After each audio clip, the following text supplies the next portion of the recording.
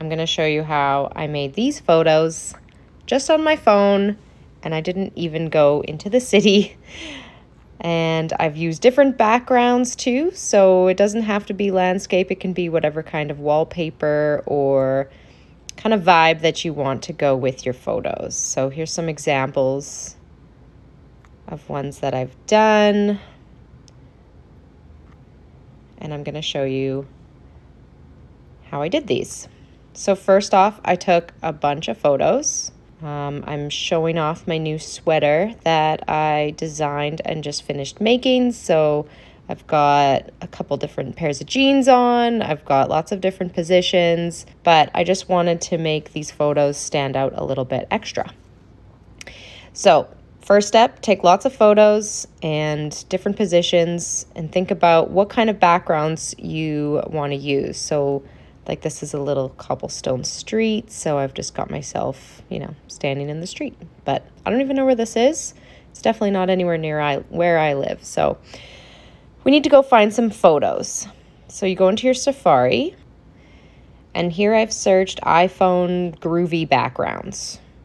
If you put in iPhone wallpapers or iPhone backgrounds, you're going to get the right shape, the long skinny shapes. Otherwise you might get the landscape and it becomes a very small photo, so it's hard to get the right crop. But I just searched through here. I like this one. So then take a screenshot holding the top volume button and your power button at the same time and crop everything out here. Done, and save to photos. Now go back into your photos and pick which picture you want to put on that background. I am going to try this one. So you can see I took this picture in my closet. It's got a plain wall behind me, which is fine. But you can see just in the corner there, I've got some stuff on the floor. So we're going to copy just the subject, and you're going to tap the subject on the picture. If you hold down, you're going to do the live, because it's a live photo. So I'm going to tap and hold for just a second. And then you see how it's highlighting around me, and I've got the copy or share option. So click copy. Now I'm going to go into my Instagram. And I'm going to go into my story. And then I'm going to pick that background that I picked from Safari. And then I'm going to tap and then hold down to get the paste. And then there I am. So it's only taken me.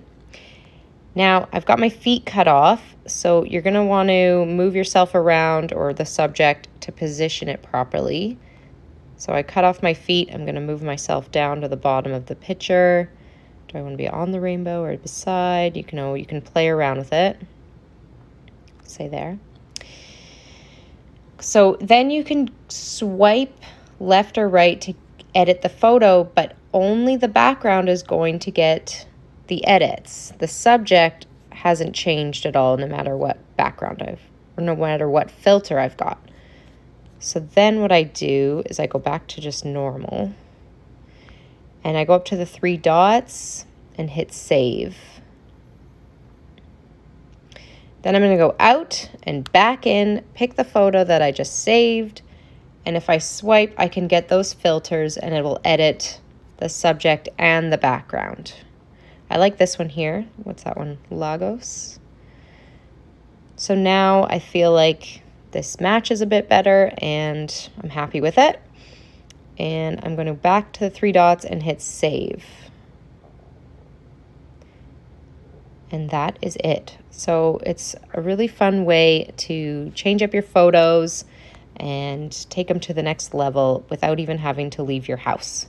So you can find all sorts of cool backgrounds searching, Instagram backdrops, iPhone wallpapers, or just like city landscapes. I thought was kind of a cool idea, and it'll really change the vibe of your photo from just a plain wall in your house.